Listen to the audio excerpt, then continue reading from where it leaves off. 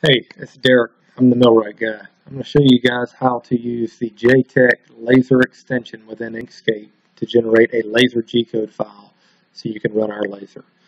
Alright, you see that I have the MillRight logo here, and you notice that the color is already filled in.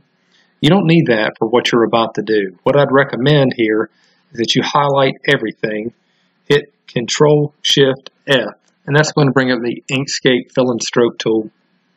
I'm on the Fill tab. I'm going to hit X. I'll go ahead and close that out.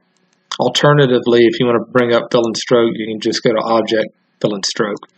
Now, I knew I did not need to do that on this particular file, but I wanted to show you this because a lot of times you're looking for something to engrave and you pull something off the internet that's an SVG, a scalable vector graphic, and a lot of times that file was not designed to be run on a laser or for mechanically engraving. A lot of times it was just meant to look pretty, and it will have all kind of extra little vector lines in here.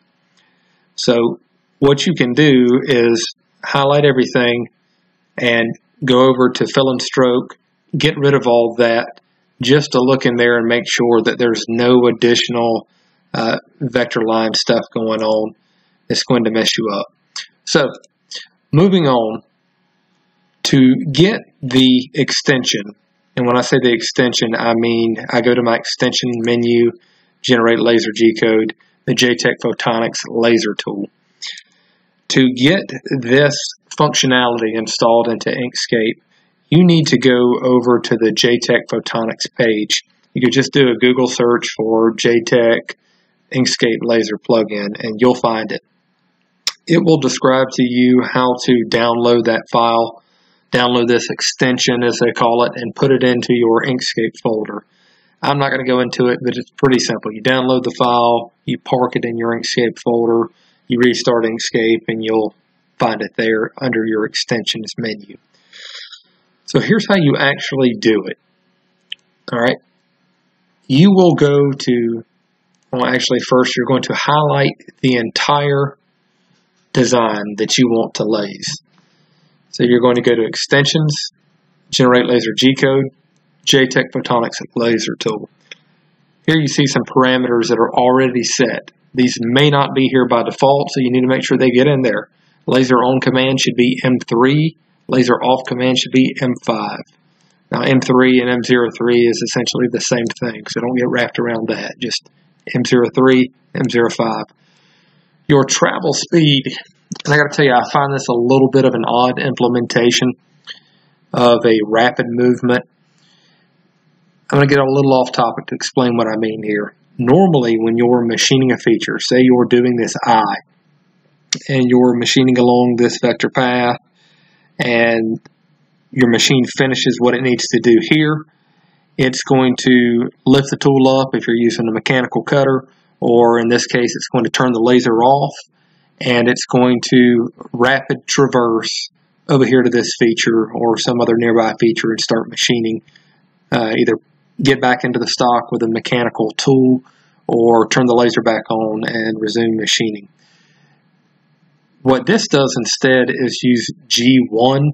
So you need to specify the feed rate. That's what this is. Don't get too confused by everything I just said. Know that just this speed, or this figure here, is how fast it's going to move from one feature to the other when it's not lasing, when it's just traveling from one point to another. And that is in the units specified here.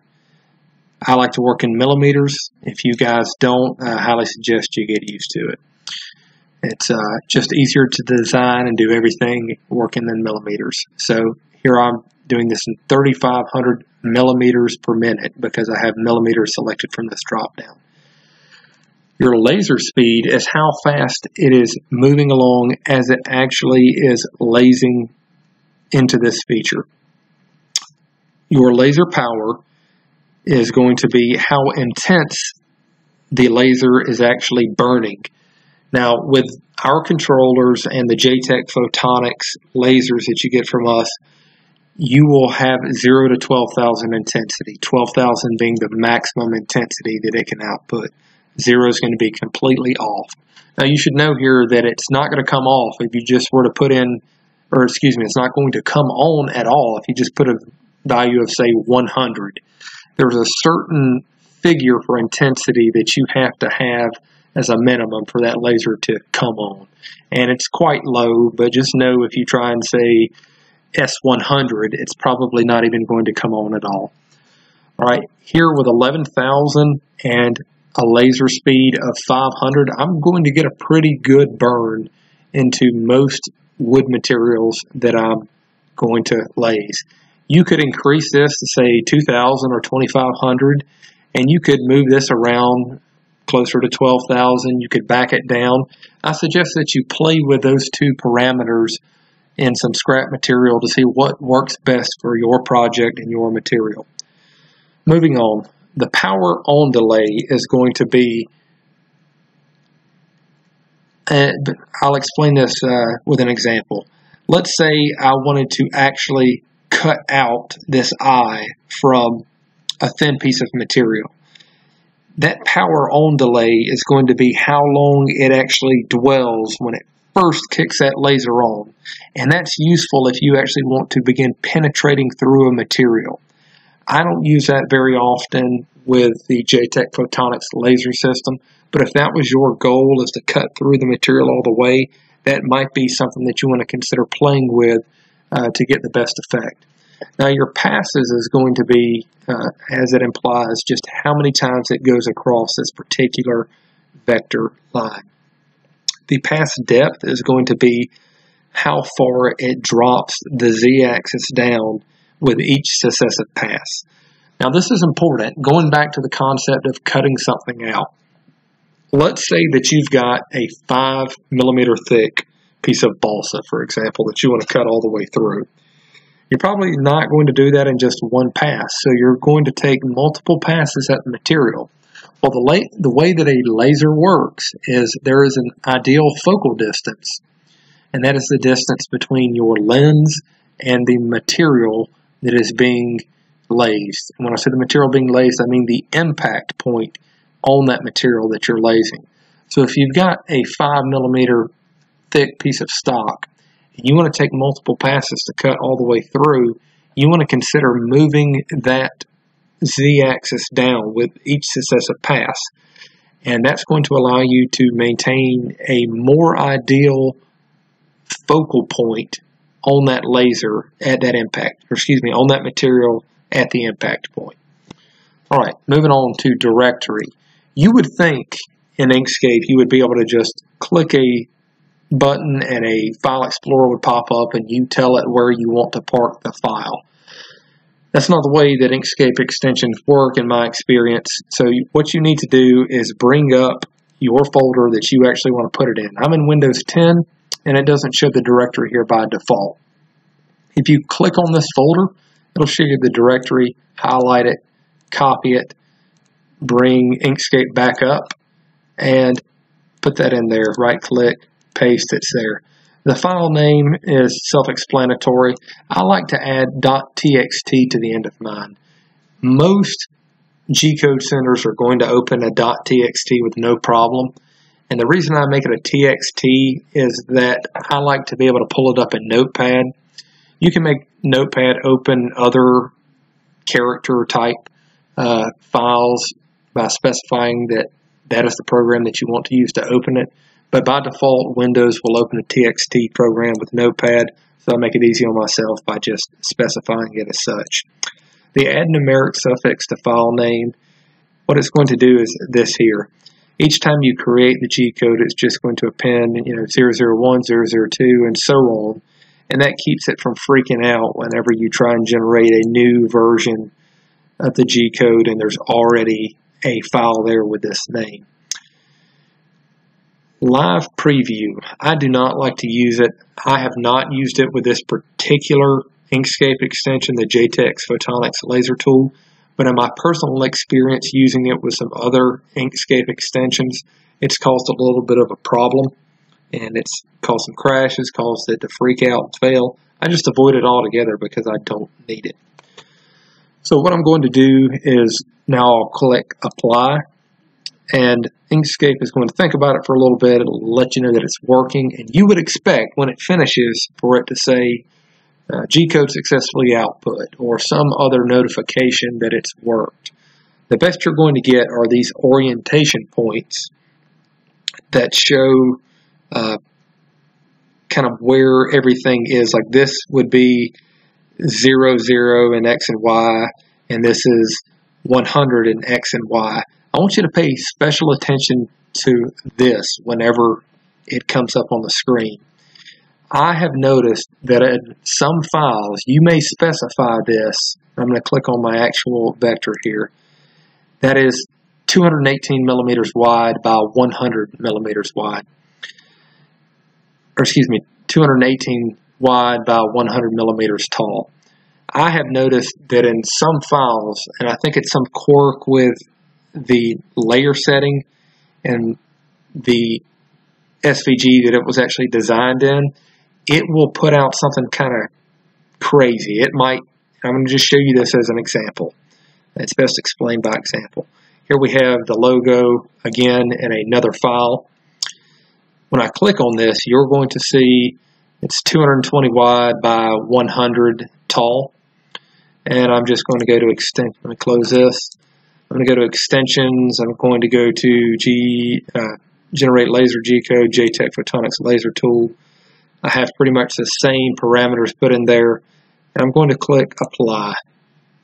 Watch what it does. Notice how it put the orientation points out here. So it's actually calling this area right here 100 millimeters in the X direction.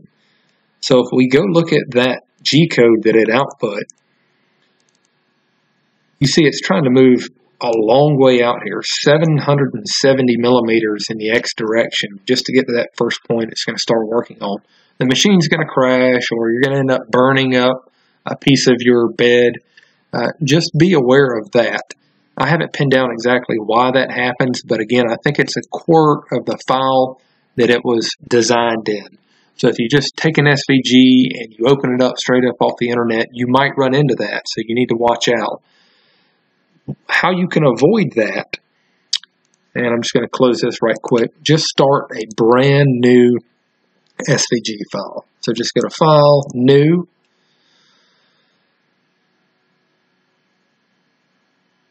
and I will close out some of this stuff here. I'm going to go back over to this file. Remember, this was the file that caused that little problem where it had the orientation point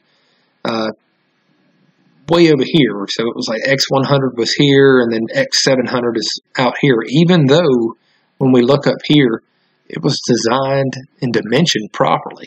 What I can do is just highlight this entire thing, Control C, bring up the new Inkscape document, and just paste it in. And I'm going to show you all the way through that it actually generates the correct points.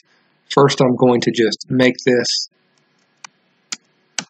at the X and Y point. That's going to make sure that my origin for this file is the bottom left. Now you see the border here that you're working in.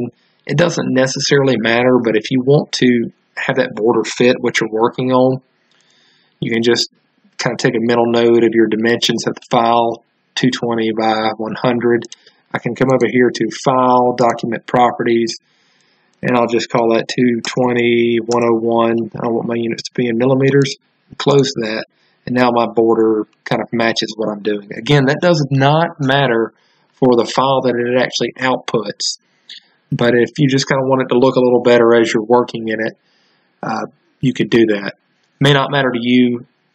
I just kind of have this OCD thing about that.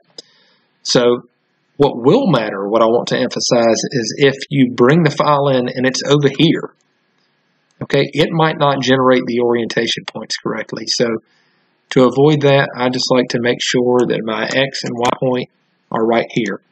Now again, that file, it caused a problem over here. Remember my X100 ended up here?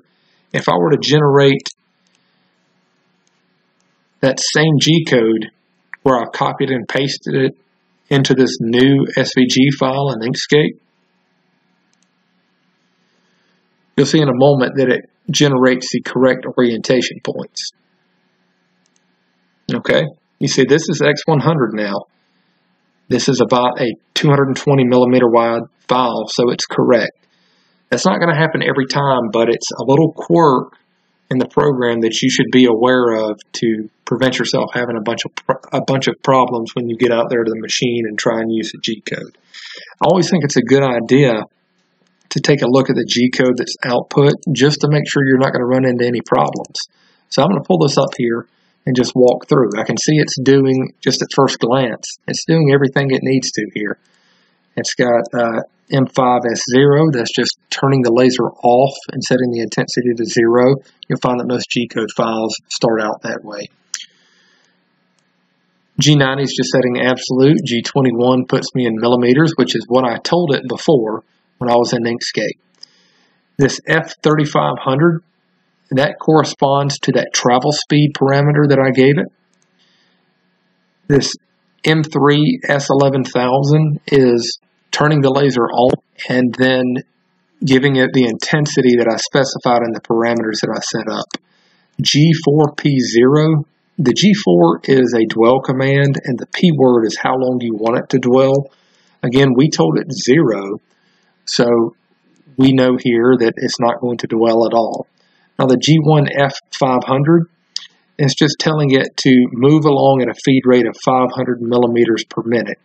That corresponds to the laser feed or the laser travel speed that we specified in the G-code parameters. So I hope that was helpful to you guys. I really encourage you to come by our website, take a look at our laser, take a look at our machines. If you don't already have one, they're an outstanding value. Customers all over the world are making great things with our machines and with our lasers. MillRightCNC.com. Give me some feedback and let me know if you've got any questions.